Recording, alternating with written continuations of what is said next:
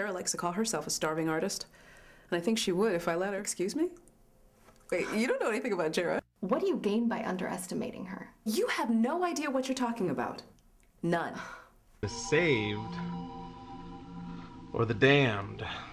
Oh, it's another upbeat piece. It's hopeful.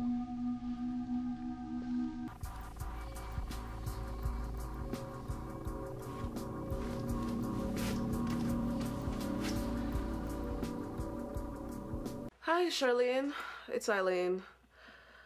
Oh my god, girl. I totally can't come by tonight. I am so sick right now. I'm gonna have to catch up. Charlene, Buddy is a goddamn dog. If you want Cynthia and I to come up and bring anything, let me know, okay?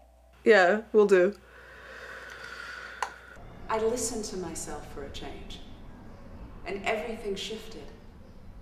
Look, I've been feeling like I'm not doing anything, I'm too afraid to change, so I'm just going through the motions. And as soon as I applied a different lens, I get an entire menagerie.